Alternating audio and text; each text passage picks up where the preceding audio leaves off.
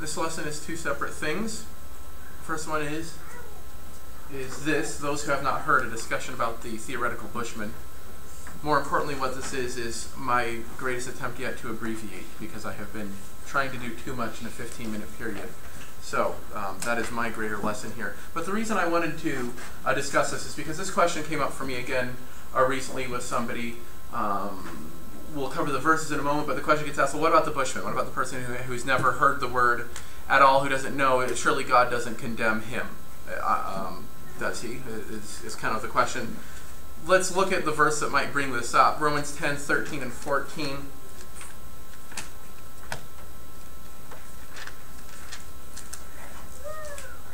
13, 14. For everyone who calls on the name of the Lord will be saved. How then will they call on him they have not believed? And how are they to believe in him of whom they have never heard? How are they to hear without someone preaching? So you can go to this verse right away and point out the fact that without preaching there's no hearing, without hearing there's not believing, without believing there's no saving. Therefore, for the people who have not been preached to, what happens to them? Now this is why the question comes up. At least this is why I think it does. This is the God can't mean argument. If saving is preceded by believing, believing is preceded by hearing, then those that haven't heard cannot know to listen, and therefore they cannot be saved. That's the first conclusion you'd come to. So then some subsequent conclusions. Therefore, salvation is not dependent on anything at all. Or else, God, or the judgment or afterlife, must not exist at all, or God is unfair. Because if it exists, yet some people haven't heard, and he condemns them, that seems like unfairness, because they didn't have a proper chance. That's sort of the conclusion that people are going for, at least when this question has been asked of me. Nobody's nodding in agreement with that, so maybe I'm already way off. But this has been my experience. This is what they are trying to conclude. See, why would I want to obey a God who isn't willing to give everybody an equal chance? That's essentially what's being suggested. So, I do have responses to this. My desire here, my purpose was to kind of codify a few of these quickly into something that could be reviewed quickly. So, let's offer a rebuttal to the question here. These are simply verses. God made man to listen. This is the first principle, and here's the verses I would use to prove it. God made man to listen. Those who have not heard, what about them? Well, God made them to listen. Acts 17:26, he made from one man every nation of mankind to live on the face of the earth, having determined allotted periods and the boundaries of their dwelling place, that they should seek God, and perhaps feel their way toward him and find him. Yet he actually is not far from each one of us, for in him we live and move and have our being, as even some of your own poets have said, for indeed we are his offspring. So suggesting here that it is a kind of a, I don't want to use the word inbred, but it is a part of man's nature to seek the Creator, and the Creator has made himself very available.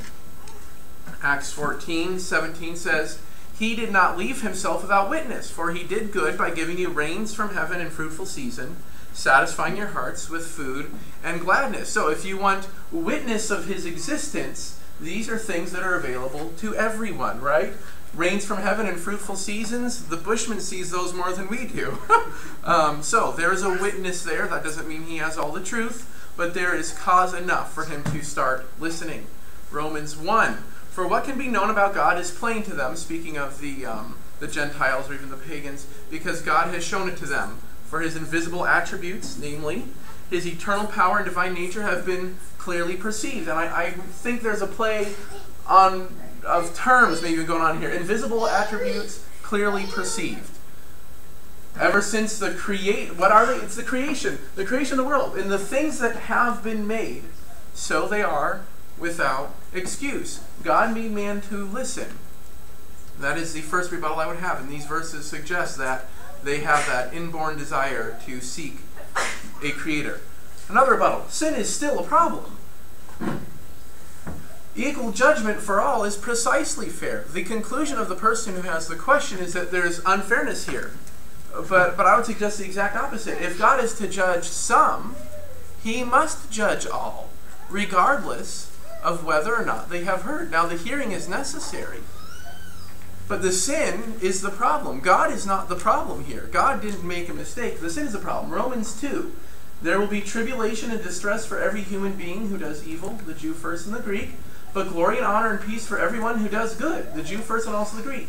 For God shows no partiality. His standard of righteous behavior is the same for everybody. This is fairness. Otherwise, you have to suggest that the people who learn, and there's an extent to which this actually is true, but the people who know are more at risk of condemnation for having sought and learned than the people are who remain ignorant. And that's an impossible conclusion to reach. God is not unfair. He shows no partiality. Hearing at all, in fact, and the time that we are given, that is, to hear, is mercy itself. God has shown everybody time to give them an opportunity to seek him and to listen. He has put himself near to them. He has given them rain and seasons to recognize that a creator exists. And he is patient with us for thousands of years. He's been giving us the time to observe what's going around us and ask questions. So, as I was saying a moment ago, the gospel isn't a problem either. Are the ignorant safer?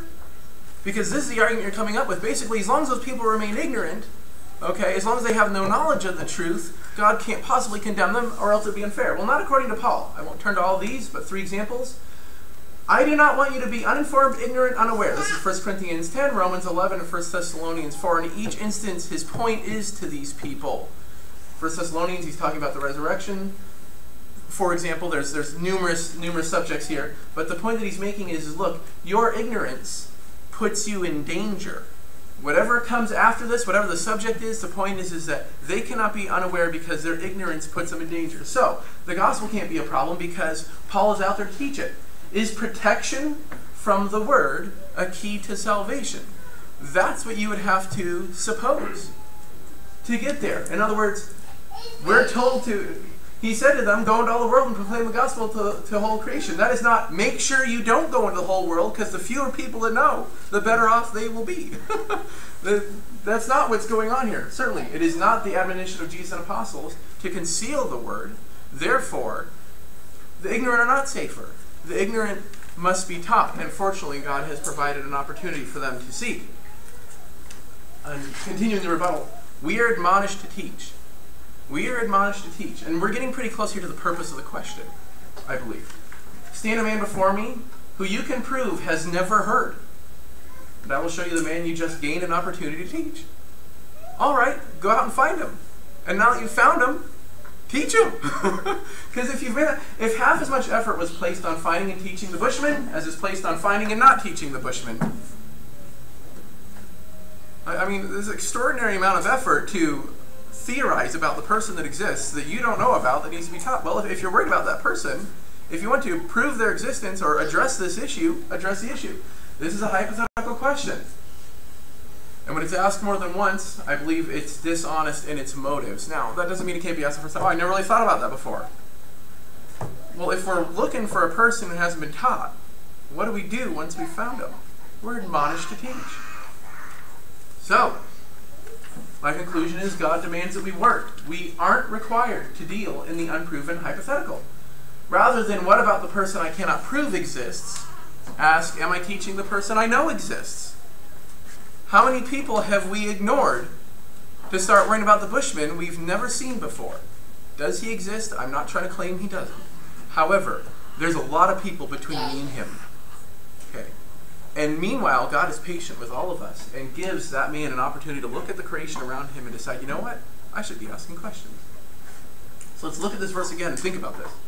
How then will they call on him in whom they have not believed? The answer is they can't. How are they to believe in him of whom they have never heard? The answer is they can't. That doesn't mean that we are the only opportunity for them to hear, but they can't. This is stating what is true. How are they to hear without someone preaching? The answer is they can't receive the full truth unless somebody's talking to them. And how are they to preach unless they, that is someone, are sent? As it is written, how beautiful are the feet of those who preach the good news. And this is the part that I left off at the beginning. Those who have not heard are primed to listen. Got it. That was a bad choice of colors. Those who have not heard are primed to listen. God gave them evidences around them, even in the most, I'll say base, I don't mean base in an ugly way, in the most rudimentary of circumstances, to recognize that there is a creator that they should be seeking. This is an admonition to do our job. not to not do our job. It's an admonition to do our job. So the question is, are we doing our job? God demands that we work. These people out here need to be taught. And so I would suggest to the person who asked this question, very well.